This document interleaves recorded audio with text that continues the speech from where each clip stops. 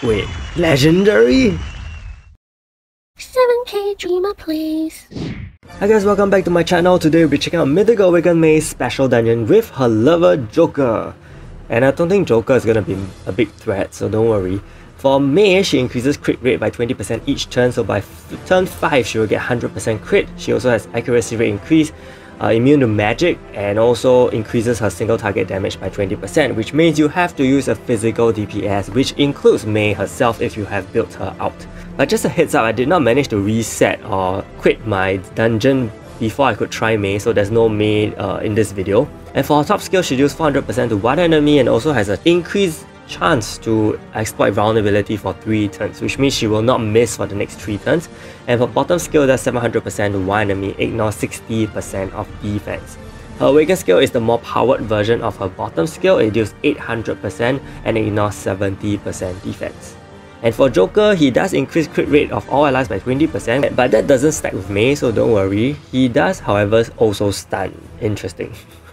Okay, so this is the team I'll be using: Shane, Eileen, Fenrir, Rachel, and Mist. I'm using Mist because I'm pretty lazy to cast Fenrir's skill. I think you can save time on that. So I'm gonna charge up Shane's Awaken skill actually before casting the debuff, because you know, if you cast the debuff first and you don't attack, then you're just wasting the turn count, right? So I would prefer to actually get Shane's Awaken skill, get her to transform first, and then use the debuff so that, you know, you can pretty much be assured that your next 12 turns of debuff will just be for damage purposes. Finish. And actually, I didn't realize just now that May's animation, the words are flipped. So you can see that if you're pretty much using HP armor, she actually won't do that much damage to you, because I think the dungeon enemies are not geared anyway, so it's not too big damage. Shane does 6.3 million to Joker, which is insane. But then again, he's a normal hero, okay, unawakened hero. So here I use Rachel's bottom skill to reduce the cooldown for Shane so that she can use her skill again without waiting a whole 30 seconds. But you know, with all the animations going on, you may be better off not even just resetting the cooldown, just letting time go by. See how that goes. Okay, she does one-shot May for sure because Shane is just super strong. Now, I'm gonna show you my equipment, which is Shane Speed Lethal. Okay, she should be on Speed Crit, by the way. Speed Crit is better. Double HP, physical attack increase, crit damage and lethal damage increase, and skill cooldown, and also increase damage dealt on magic unoffensive heroes with the accessory. Okay, this Shane has no limited traits unlocked. Okay, just to give you guys a more, you know, realistic picture. But if you do have limited traits unlocked for her, you can actually change them to increase damage dealt onto offensive heroes if you want to. And then for the frontline Eileen, okay, oops, this is the wrong Eileen. This is my PvP Eileen. So this is my PvE Eileen. HP, Willful Ring, and Defensive Jewels. As always, I always mention that these 3 are the needed ones. HP, you know, Willful Ring, and Offensive Jewels. Rachel for as well, and Mist as well. Okay, so the frontline, you just need to make sure they survive.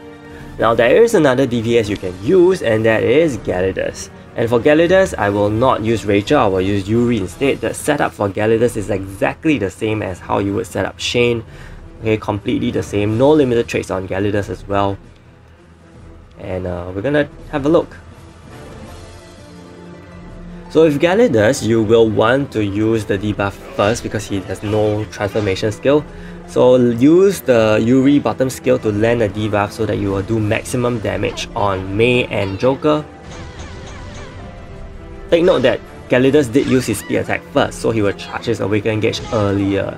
That's the whole point of giving him speed. And he does have enough crit and lethal if you have guild buffs and Yuri and Fenrir, so don't worry about that. You see that May actually blocked the attack, which is pretty unfortunate, but nonetheless, this attack will definitely not kill on the first turn. Now if you use the Awaken skill here on the third turn, he will do insane amount of damage, 22 million. So they will definitely die. And if you want, you can even charge his Awaken Gauge faster so that he can get his Awaken skill maybe by turn 2.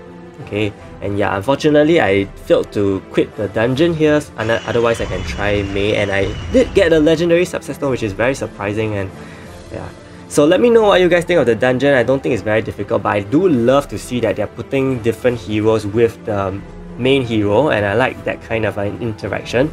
Big shout out to my channel members, ZMD Phoenix, NDC Dahi, and Reggie Bautista for the support. Stay tuned for more videos. Thank you so much, and see you!